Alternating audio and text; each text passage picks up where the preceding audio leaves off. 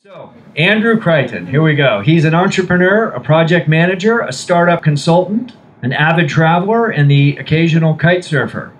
After leaving the corporate world behind 3 years ago, Andrew has launched several businesses and become known for his no-nonsense approach to project planning. Shortest route to done.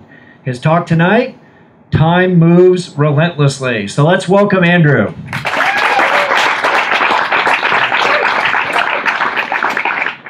Thank you, Chris. Thank you, everybody. I want to tell you here tonight that not all fuck-ups are spectacular flame-outs. Some are of the slow burn variety. The slow burns that move insidiously and creep up on you when you least expect it. This is the story of my slow burn fuck-up and how it fucked me over. And it's not that time that I almost single-handedly burned down Western Australia's largest national park. That's a story for another time. But like all fuck-ups, this one starts with the best intention. But I seem to be prone, when I was thinking about which talk to give tonight, which fuck-up to present, I realised I had quite a few to choose from. I think maybe that I'm prone to fuck-ups. So from today, I want to think of fuck-ups as adventures. So like all good adventures, good fuck-ups start with the best intentions. In my case, I was leaving the corporate world. This is the corporate world, and hard to believe on the right when I was a student, that's what I wanted to become on the left, right? So I had a good job, well-paying, you know the story, designing power stations, building bridges, and dealing with all things electricity.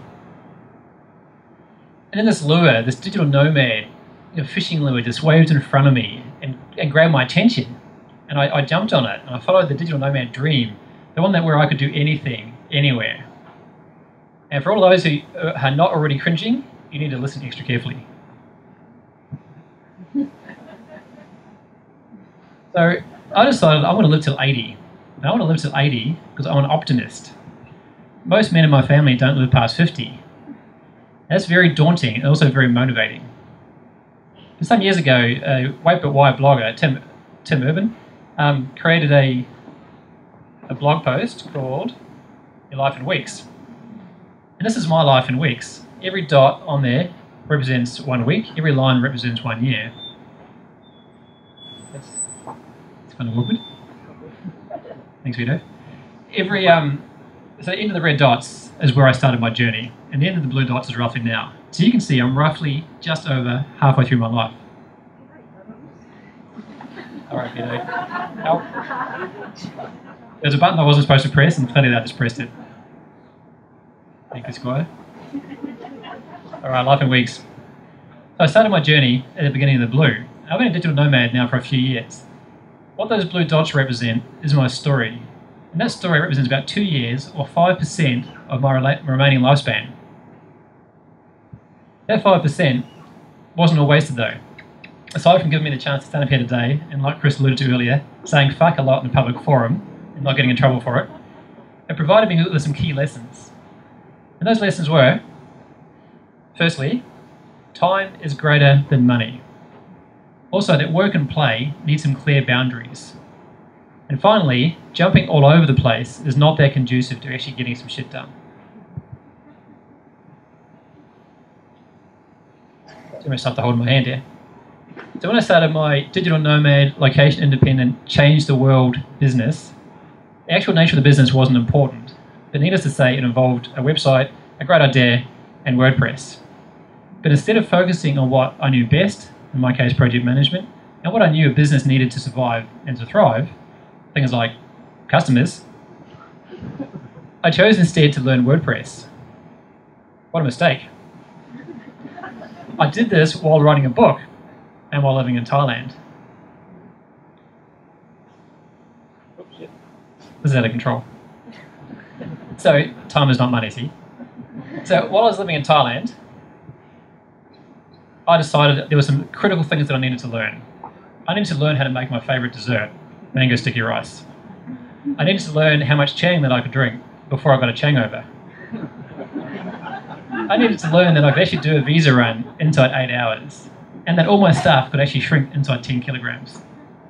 I also learned more important things like that military curfews actually are hard boundaries and should be respected. And I also learned that for only $799 one-time special introductory offer, I could learn more and make my money online. Which, of course, I didn't learn that. I did, however, learn that stingrays can inflict more pain than anything I've ever come across. And as a direct result of that, I also learned that medical care varies wildly across the globe. But my business wasn't ready to launch just yet. 22 weeks in, I'd seen a fair bit of Asia, done a few things, had an amazing venture, but was not getting any shit done. In progress. But instead of focusing on my business, I decided that Thailand was getting just maybe a little bit stale. It was time for another adventure. So there was too much stuff to do. There was kite surfing, there was elephant riding, there was tea plantations to see, there was monuments, there was temples, and you name it. So I went to Cambodia, and then I went to Vietnam, and then I went to Malaysia. I visited 6 countries in all, tried too many different foods to count, and started a sum total of 0 businesses. The thing is, while I was doing this stuff, I wasn't on holiday because I was trying to work all the time. I wasn't really working because I was trying to absorb the local culture. And I wasn't really absorbing the local culture because I was too busy trying to socialise. And successfully achieved none of the above. So after this went on for a little while, I had a mini, what the fuck am I doing crisis. So I decided to actually apply some techniques that I knew, so my project management, and actually launch my business. I was very proud of myself. I thought I'd launch a business and just wait for the customers to start rolling in. It didn't happen. I didn't need a marketing plan, right? People just type what they wanted into Google and my website would pop up. You know how this works. So I realised that my customers didn't know me. I hadn't talked to them. I didn't know who they were necessarily. And more importantly, my customers did not want the product that I was selling. What a fuck up.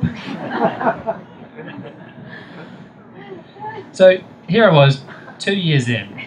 Asia had been great. I learned a new skill from scratch, one that was arguably useless, thanks WordPress. And I had nothing really to show for it. I had no customers, which meant I had no business. Because I had no business, it meant I had no income. Because I had no income, it meant I had no life. And no life meant I had no time.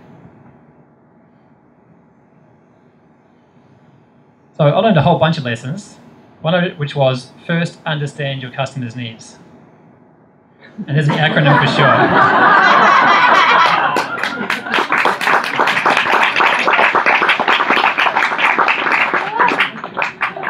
Apologies for the spelling, any English teachers in the room. That, in fact, is not my real takeaway.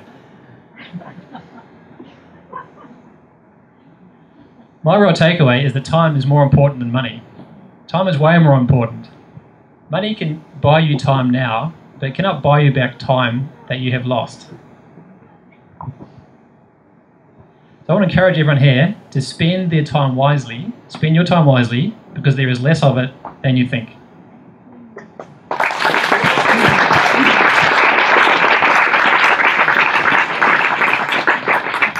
Okay, thank you, Andrew.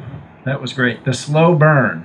You know, we usually get the 2x4 to the head, but you had the slow burn. So you're going to tell us about burning down the national park in Australia, or is that another time? You can play an hour, or you can play other questions. Okay. Okay, so does anybody here have a question for Andrew?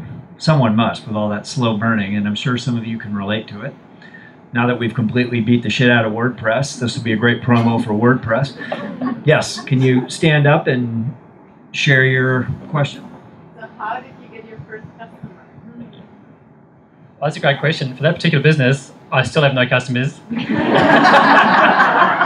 are nailing it! And the business is now retired. Under greener pastures. But how did you get your first customer? Oh, my first customer from other business, word of mouth. Yeah, for that business, I didn't get a customer. Other ones, word of mouth. And project management lessons and selling products. Another question for Andrew? Anybody? And where are you at now? Where I'm at now is I'm designing. I do product business. I've just launched a new digital marketing agency. So I've done a few things more successfully, and now applying the techniques that I know how to do, and I'm seeing some success. Thankfully, I'm learning my lessons. Okay, Never used WordPress. Sorry. WordPress, you said that's your skill set. Well, no, I started off not knowing WordPress in the slightest, and I taught myself.